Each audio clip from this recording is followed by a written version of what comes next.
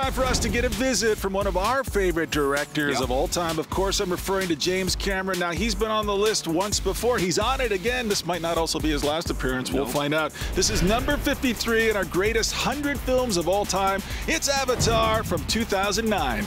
It's all over. Nothing's over while I'm breathing. I kind of hoped you'd say that. We sat down for this movie together because I had just moved to Vancouver. Right. I was stroking my invisible chin beard. I didn't think this would work at all. I know. Holy crap, did it work. I know. It was incredible. And I think that it's pretty easy to be cynical about it because, yes, the story is a lift on the whole Pocahontas fairy tale, and it doesn't really stretch as deep and as engrossing maybe as everybody wants it to be. But visually, we had never visited an alien world like this before.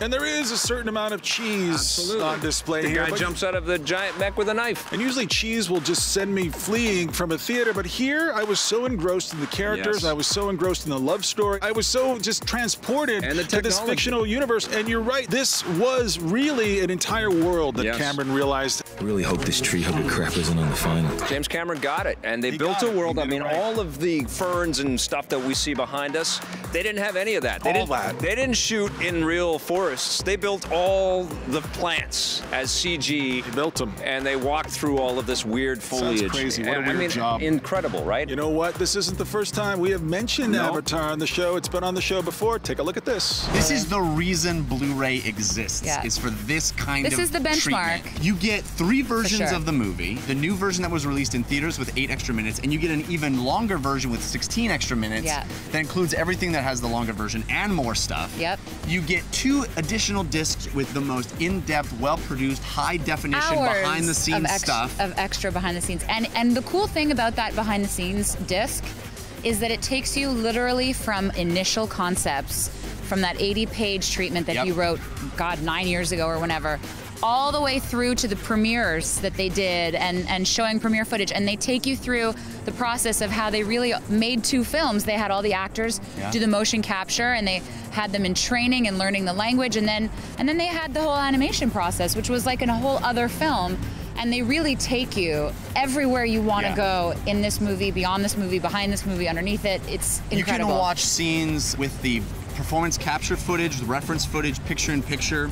You get tons of unfinished shots, 45 minutes of shots that aren't even finished. I mean, this is as deep a look at this film as any I've ever seen on Blu-ray. You know, a lot of people talk about how movies are moving to the digital distribution media, the Netflix streaming kind of stuff. This is a complete justification for why Blu-ray should exist. Between doing the sound, doing the music, doing the visual effects, working with all the different teams that were working on the finish, it was unbelievable. Say what you will about digital distribution, we still like to have collector's toys on our shelves. We still like to have that first edition of our favorite comic book. We still like to have those physical artifacts. It's something you can touch, it's something tangible. And I think that this Blu-ray is such a pleasure for all the senses, this package is. And I agree, I think this is one of those reasons why I think Blu-ray won't be obsolete in 2 years. For me, this is the best Blu-ray of the year. Oh, for sure. Down. And probably the best Blu-ray package I've ever seen. Thanks.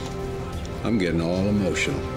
Might just give you a big wet kiss. So it might not be quite Star Wars or Blade Runner caliber, but this is an unforgettable science fiction journey. We love you, Avatar. Congratulations, number 53. Is it time to go? Let's hop onto our birds and get out of here, my friend. All right.